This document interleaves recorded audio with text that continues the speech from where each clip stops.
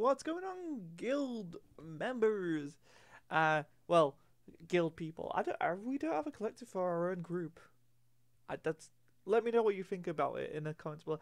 Today we are looking at another new card game that's going to kickstart very shortly on the 26th of November. So by the time you're seeing this, maybe today or tomorrow, um, it should be live, and of course we'll do a Kickstarter review of it. But I have been looking at this for a while. Unfortunately, life got in the way, so I haven't been able to do as much as I wanted to about this game.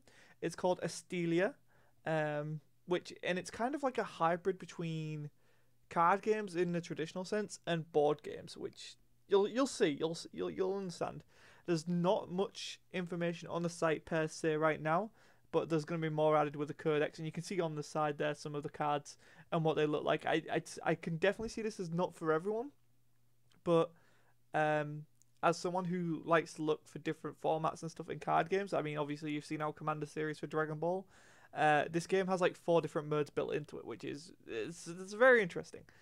So it's quite an interesting proposition. So let's talk about it. Estelia card game. Welcome to Estelia TCG, an expansive card game that brings together TCGs and board game styles together for a unique gaming experience. It's 1 to 8 players. So again, that's hugely different from what you see normally. The Kickstarter will be going live shortly.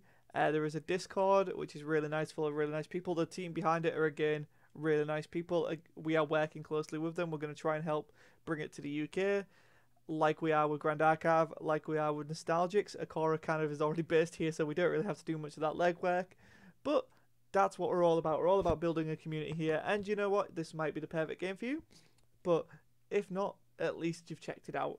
So if you are new here, hit that subscribe button, hit that like button, and let's get into it. So the current formats, there are 4 different formats to play Estelia TCG, and they are Core, Fighter, Arena Tower, and Arena Elimination. And at the moment, all these cards can be used in all formats. However, there may be cards limited to certain formats in the future. That makes sense. I'm not going to break down the rules of each mode today, but we'll look at the brief descriptions they give. So generally you're looking at 5 to 15 minutes for Fighter and Core, but it can be about 30 minutes for the arena stages. So Tower and Elimination arena formats, they go a bit longer, and that's okay, you know. Like, so you will have a variety, right? If you just got to get a quick game in with your friends, or if you want a long drawn out, like, who knows, right? I'm really excited to try out the different modes myself once I got the cards in hand. I believe we are getting some sample cards, which is nice. Yes. Huh. So let's break it down here. What they have here. I just saw something that said 2024, and I was like, interesting. But let's talk about it here. So core sets. Decks that will contain 4 copies of each card needed to play the game, which is really handy for people just wanting to get into it. Loot boxes, TCG traditional style booster boxes that will contain 24 packs, 7 cards a pack, 2 foils per pack. 1 foil will be mythical, legacy, or epic, and 1 random foil of any card in the set. So when we say loot boxes, it's a bad title. There's a lot of negative connotations with that. It's a booster box. That's what it is. It's unfortunate. I really would think about changing that name. I get why you want to be different rather than calling them booster boxes, but there's nothing wrong with just calling them booster boxes. Mythical rarity. Mythical is an alt-art card that can only become in 1 to 2. That only comes 1 to 2 in every booster box. So you can get mythical in every box, but there's only 1 or 2, and it's an alternate art. Interesting. Legacy, epic, and common. Balanced to ensure staples to be more accessible than being locked into a higher rarity. That's nice because sometimes you get really powerful secret rares or higher rarity cards, mythics and stuff. Like, granted, there should be powerful cards or very utilized cards, but it's nice to see that they're trying to balance that with accessibility. Really good idea. Collector's packs are all foil packs that will contain only mythical and legacy super foiled card of the current box. These will only be found within every 3 to 4 booster cases. See, this is what I mean, right? Like they already use booster cases, like, but they're using. I mean, technically, right? Like booster packs, yeah, but like loot, like using the terminology loot boxes, it's not quite consistent. These are only nitpicks and minor things and don't really matter in the grand scheme of things. But it's just something to think about in terms of cohesion and what you want to present to people. Tournament packs will only include all art, legacy, and epic cards for future sets to come. Yes, yes, yes, yes. This is a huge positive. Something I've gone on for many years about, and it's something I've stressed to multiple creators of card games. Promos should never be mechanically unique. If they're going to be mechanically unique, they need to be accessible, because if you have limited promos and they're good cards, they become very expensive. And if they're really good, then you can also, or you're almost guaranteed to ruin your game, because you'll buy people out of the game. Like, especially if there's multiple promos in a really good deck. So let's see what they've got here. So, core format. There we go. The core cards will be able to be played throughout of each format with the release of new cards in future. Arena format. Arena format allows for massive arena battles from defending your pylons or eliminating your opponent's fighters. So pylons are in the tower format. Very interesting concept. Definitely give out the rulebooks a check. Hopefully they have how to play videos on their Kickstarter. I think that's going to be huge for 4 different modes. You're going to want to be able to break that down and condense it to people as quickly as possible. The fighter format brings a unique twist to similar to your favourite fighting games. Fair. And infinite format. So this is released mid-2022. Infinite expands your turf on a whole new level, allowing for as many fighters to be played, increased deck size, and 2 cards per... So basically just a big more. Like, one here and here is like just core but more. Interesting. Leader format. Become the leader that will be able to support fighters on another level while breaking the 4th wall. Interesting. 2023. Multi-format supportive. Fair. At least they've got a plan for 2023 and 2024, it seems. So terror format. Terraform. Play your fighters through the terrain that affects them by their typing and color in this unique PvE. So it's play versus environment or enemy. Okay, that's really interesting actually. So that's, to me, that's like something we did similar with Dragon Ball, where we did boss battles. That is quite intriguing. It's still far away, obviously 2024. That's almost 3 years away. But very interesting there. So like, at least they've got plans for this game going forward. It is also a NFT card game, which you guys know me. I'm not a fan of NFTs as a concept in general.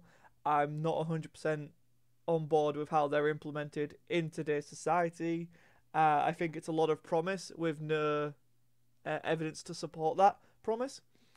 As we currently aim to bring Estelia to all our local game shops, you can also get NFT cards of Estelia as well through OpenSeas. Now, OpenSeas is something I do not know about. I know about Engine and some others, but OpenSeas is not one I have heard about.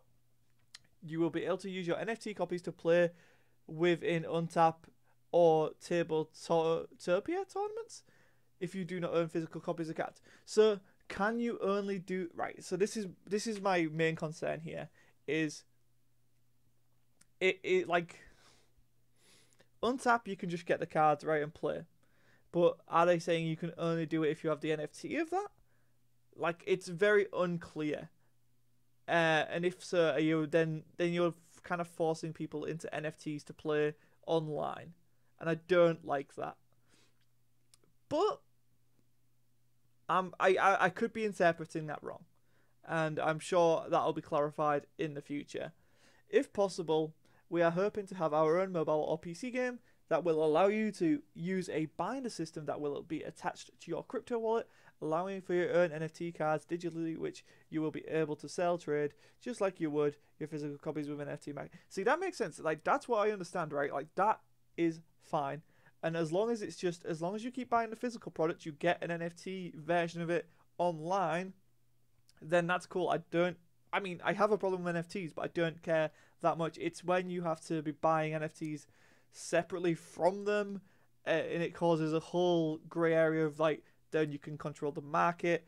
it's something that I know Grand Archive are trying to avoid, and I've gone into depth with Alan, the project manager, on and off screen, talking about it and implementing it. And so this is an area that I'm cautious on. I will wait for clarification, but it's something to consider when getting into this. So 26th of November is when the Kickstarter will launch, and you guys can head over to there and check it out. Obviously, if you're going by recent trends, looking at NOSTALGIX and Grand Archive, both of those broke their goal within less than an hour. Well, in fact, NOSTALGIX hit it in 30 seconds. And we don't really have much information on that Kickstarter yet. We do have the tiers broken down in their Discord, and it seems very well priced. I don't know if it says anything about limits, but I honestly, it seems cheap enough where I think you could take the risk on it. If nothing else, you have a nice experience with it. And the cards, there's something about these cards, and I've talked about it back and forth with Loki, and it reminds me, and this is just me personally, of old school comics, right? Like, there's just that edge to them. I don't know if anyone else can really understand that. Like, you look at like Next and Recovery, that feels like proper old X-Men style Archangel. You've got that anime inspired thing, but it's more cartoony and done in a Western style. I think the most anime one is Luxia, but again, it still has that comic aesthetic to me. I don't know, maybe it's just me, and maybe someone can help like define it, but I think it's a really interesting art style, if nothing else, and that's mainly why I'm collecting these, is because I like the art style. Like, I'm excited to play it, don't get me wrong, but there's just something about these arts that I really, really think strikes me. I mean, look at Exile Shadow. It's probably one of the best looking cards I've seen. Like, crazy looking thing. There is a codex on the Kickstarter, so you can check out some of the cards, but that'll be coming to the website as well very soon. As I said, I really wish they have a how to play for all the formats they're going to launch with on the site already. Hopefully it's there for the Kickstarter. That's the main thing I need to see from this, because I've read the rulebooks and I'm going to do a video on them at some point, expanding upon them more. It's because they're very strange and not what you would expect from a card game. But they want their own video. And then so the 12th is December. I hate American dates. So the 26th for the 12th, Kickstarter completion. So this is going to finish on Boxing Day. So it's relatively a short one. It's a month one. We've seen Grand Archive and NOSTALGIX go for the latter approach, which brings them into 2022. But, you know, nothing wrong with a short and simple campaign. January to February, digital NFT Kickstarter awards distributed. Yeah, that's cool. Not for me personally. January to April, production and shipment without fulfillment center. When we receive, they will be shipped. And then May 2022, after product fully distributed, Cruise Effects League and tournament systems information will be released. So that's roughly their first plan. It doesn't seem like on this there is anything outside of Kickstarter they plan to release. Again, this is just a rough timeline, and I'm sure more will come to light in the future. So it seems like this is very much a grassroots kind of Kickstarter. It's going to Kickstarter to believe in the game, right? That's generally what Kickstarter's for, is to back a project. Look at the first AKORA Kickstarter. Look at this, right? They're very similar in terms of, we're wanting to make this, you guys can fund it and believe in it. Whereas you look at card games like NOSTALGIX and Grand Archive, they are pretty much fully fleshed out card games. They just need the marketing to be able to fund the artists and the manufacturing costs. And so they go to Kickstarter for that reason. And both are valid and both are different strats. Now, this seems to me like it is more of that player versus like player mentality. There's not much screaming collectability here for me. Maybe other people are different. And there are, I say there isn't much collectability, but there are these different rarities for people to try and dive into. But I'm thinking more from the investor mindset of people trying to come in and be like, oh, I need this, this, and this, and this, and this, and this, and this, and why don't you offer this, and why aren't you limiting product and stuff like that. And so hopefully we can avoid that in this scene, because it feels like it's a very pure passion project, and that's really cool to me. We are getting sent some stuff to try it out. Of course, reading the rulebook's one thing, playing the game is an entirely separate thing. Hopefully, myself and Lucky really enjoy it. If not, I got some pretty cards to look at. So this has been a quick first look because there's not too much to go into. But look forward to the Kickstarter. Let's hopefully the Kickstarter will have a fair bit amount of information on it. But I thought I'd bring it to your attention, guys. We do have a little bit of an audience now. We have a nice little following with these new generation TCGs.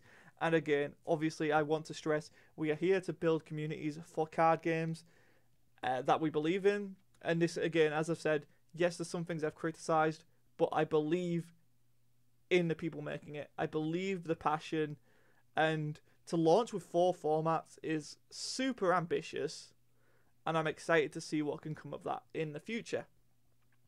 Guys, let me know what you think of Estelia in the comments below. Hit that like button if you haven't already. Hit that subscribe button if you're new, and keep locked to Players Guild for all things new generation card games and legacy card games and just games in general because we like games. Yeah, I've been Scott7. I'll see you next time.